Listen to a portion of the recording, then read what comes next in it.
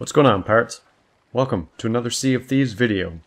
Today we're going to do a complete walkthrough of the Heart of Fire tale, where you can unlock this fantastic Ashen Curse in the smoking Ashen Ship Hall. To complete all the accommodations, it's going to take you roughly 2 to 3 hours, so let's get started. First thing you want to do is sail over to Morrow's Peak Outpost and head into the tavern. To the right of Tallulah is the journal. Read it and get things started. As the story unfolds, you'll learn that Stitcher Jim has deceived everyone and is behind the release of Flameheart, and is now about to summon an Ashen Lord using the souls of Pendragon's crew. Gracie informs you that Stitcher Jim was last seen on Liar's Backbone, hiding in his secret cave. Sail over to Liar's Backbone and search the north side of the island for a small alcove with a lever. This is the entrance to Stitcher Jim's secret chamber. Once you're inside, head to the left of the entrance and you will find the first of 5 journals needed to unlock the Ashen Curse.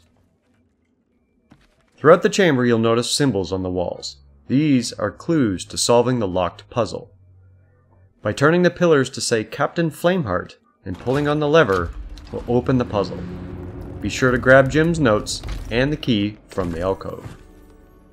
The notes tell us that he's currently on Devil's Thirst preparing to summon the first Ashen Lord. So let's head over there now. When you arrive, head to the north side of the island. Grab the key and swim down to the underwater tomb.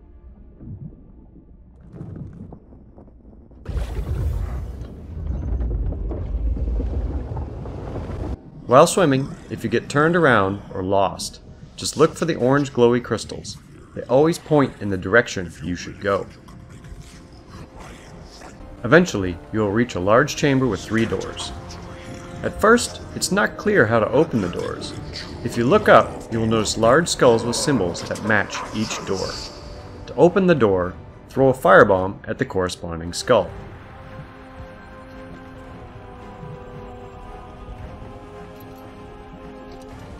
The left choice takes you on the path of the Eternal King. The first trap consists of some horizontal flaming jets. These will enable and disable every few seconds, so just time your run through. If you do get lit on fire, a bucket of water or some food will fix you right up. Using the pulley at the end of the hall will raise the door to the next room, where you will have to fight 5 waves of Ashen skeletons. Using sword lunges will take them out very quickly. The next room contains vertical flaming jets and a spinning capstan of fire. The fire can be avoided by just watching your timing between the jets.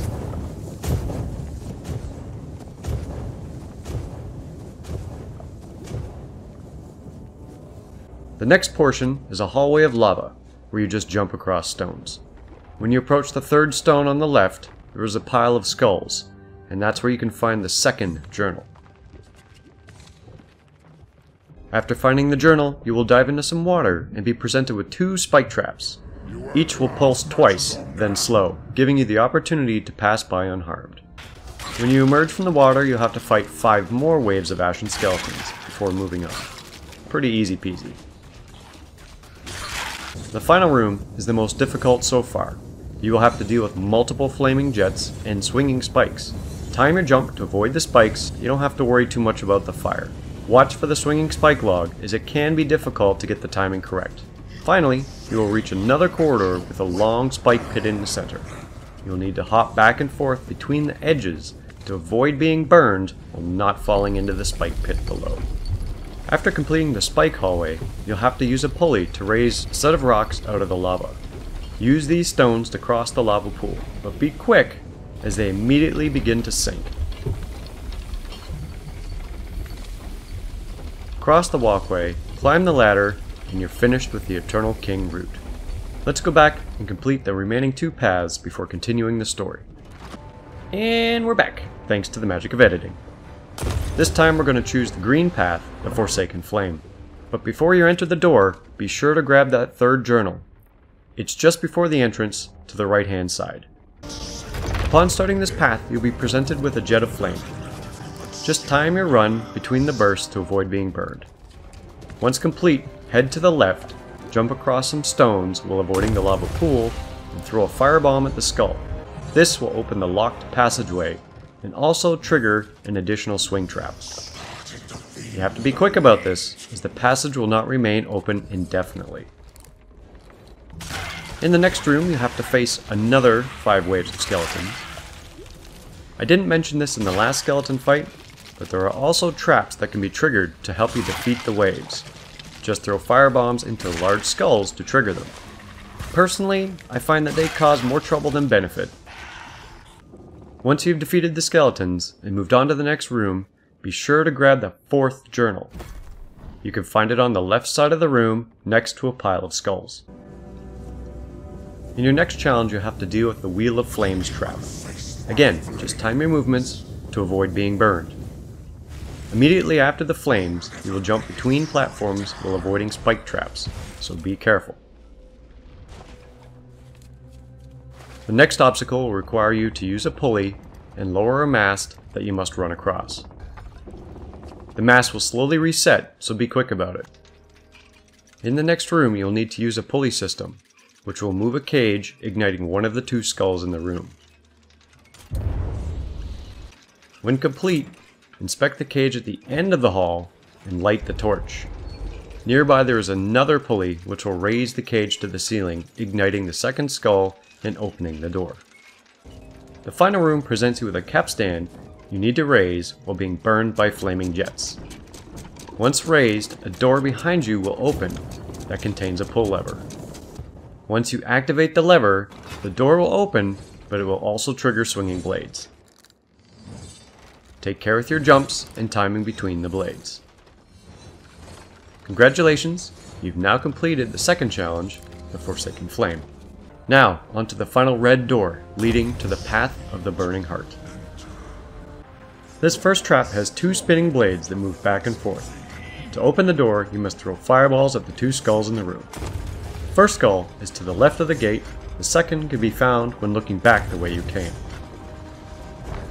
The next obstacle is rotating jets of fire, which you can quickly sprint through, followed by a set of spinning blades. These blades cannot be jumped over. Instead, search the room for the 4 levers which will disable the traps.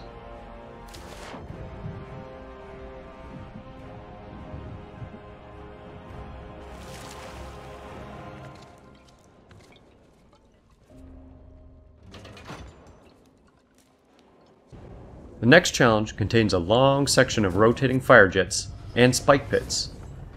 In the next section, you're going to have to cross a big pool of lava. You can sprint jump across, or use your sword lunge. Next, you'll have to once again fight 5 waves of skeletons. Combat is literally the easiest part of these tall tales. In the next room, be sure you raise the pulley to your left. It will open the far door for a limited period of time. You should probably notice the pressure plates on the ground. If you touch any of them, you will set off all the fire traps in the room.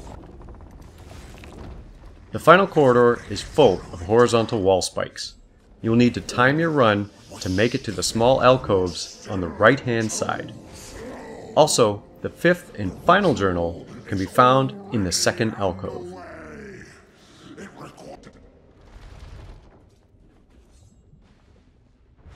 Congratulations, you have now completed the Path of the Burning Heart. Now, on to the completion of this tale. Once you open the door, you will emerge into a large room where the other 2 paths exit. Work your way down the lava pool and across the stones. Along the way you will see and hear Stitcher Jim in great distress and learn that Flameheart has imbued him with the power of an Ashen Lord. I have no idea what this means, but I suspect it's not a good thing. You tricked me!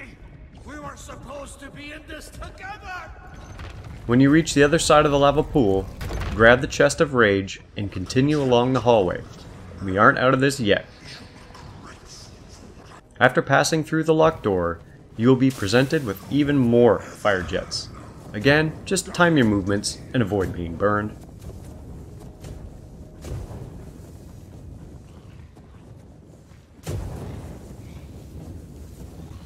The next room will require you to leap from platform to platform while avoiding swinging skeletons and fire jets. If you fall, you will need to backtrack and start those hazards again. Once you complete the swing traps, the next room will have you fighting against another 5 waves of skeletons. You should be able to quickly defeat them. The final room requires you to navigate a balance beam while avoiding several swinging spike traps and horizontal flame jets. After all the hazards, you will swim through some additional corridors, eventually leading back to the surface where Pendragon will be anxiously awaiting your arrival. He asks for the chest and quickly performs a ceremony to release the spirits of the Black Witch crew.